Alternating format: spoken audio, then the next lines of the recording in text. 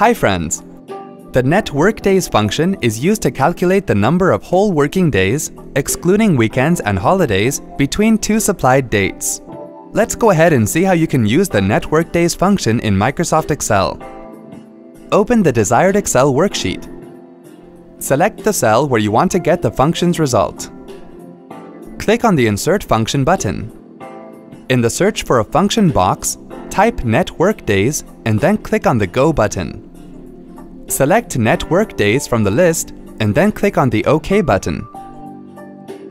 Click on the Start Date box and then select the cell that contains the start date. Click on the End Date box and then select the cell that contains the end date.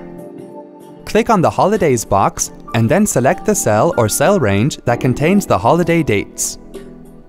It is also showing the result here. Click on OK to get the result.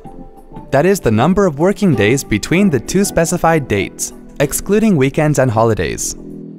See? That wasn't hard at all. Thanks for watching. For more details, click on the eye icon on the top right of the video. Check out our iYogi channel for self-help videos on Windows, Mac, smartphones, security, social media, and much more. Have something to ask or share? Pen it down in the comments. To get iYogi tech support, dial toll-free numbers. To stay empowered technically, subscribe to our channel.